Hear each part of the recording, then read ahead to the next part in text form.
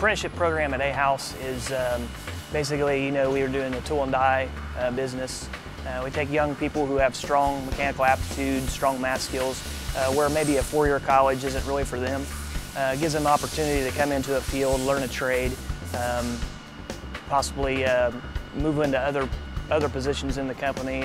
You start out as an apprentice, become a toolmaker, a machinist, possibly get into design, management, a lot of other opportunities inside the company for apprentices.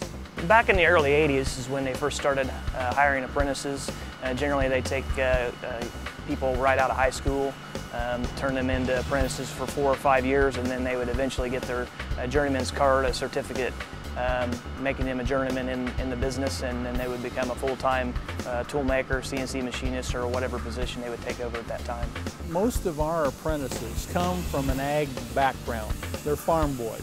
So they have, number one, very good work ethics, and they're gearheads. They know how to work with their hands and put things together and tear it apart.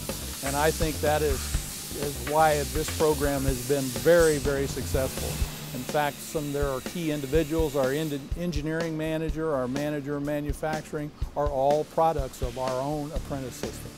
Generally, apprentices start out at Ahaus on the floor, being either a toolmaker apprentice or a CNC machinist, and then upon completion of the program, they would become a full-time toolmaker or CNC machinist. Our engineering manager, our manufacturing manager, and several of our good engineers are products of that apprentice program. So it's self-fulfilling, if you will. When I was in high school, I was in a machine tool program at a local vocational school. I decided at that time I would like to choose this career as a career. So I started at Ahaus as an apprentice. Didn't really realize that I would have opportunities that I've had to become a design engineer or get into management or other things. But I was able to work my way up through the company, learning different skill sets and also getting some free education, and was able to climb the ladder. The apprenticeship has brought great benefits to the company. I think we have around 70 employees right now, and nearly half of the employees went through the apprenticeship. So being an apprentice gives you a broad range of starting kind of from the ground up, and you're able to take those qualities and put them into different facets of the business.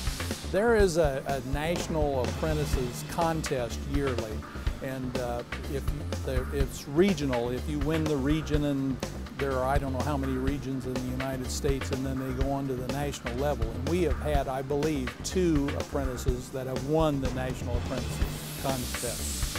So that's a pretty good achievement for a small town in the Midwest. Well, it's very interesting when we mention that we have our own in-house apprenticeship. I have had many of the customers ask, well, how do I start one of those? We don't have an apprentice program.